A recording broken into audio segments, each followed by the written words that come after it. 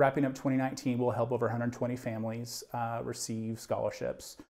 We graduate about 25 to 30 people per year out of our program.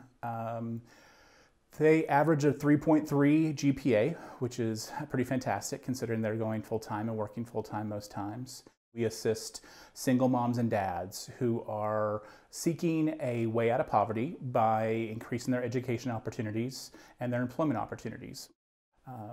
And it's beyond the financial support. The support staff we have here is getting people ready for positions, ready for jobs, ready to actually go to work day one after graduation.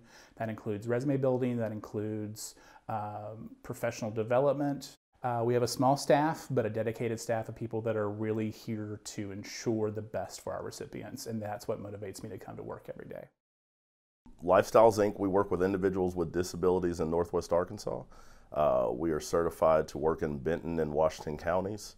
We currently serve about 215 individuals in 3 major programs. Our largest is called Supported Living, and that's where we provide one-on-one staffing in-home to the clients that we support. The second largest is probably now Adult Development, and it's a day program here at Lifestyles running from time of about 8:30 now to about 10 o'clock at night, Monday through Friday.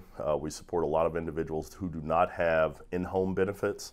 And then our last program or department is called Supported Employment, and that's where we help individuals find meaningful employment in the community and also pair them with a job coach to help them sustain the job and to work through any barriers that they may have on the job that may prevent them from making it successful.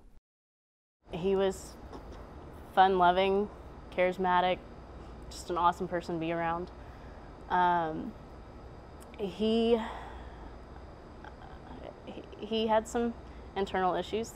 He suffered addiction for his late teens into all of his 20s. The last 5 years of his life, he was sober. He relapsed and it took him.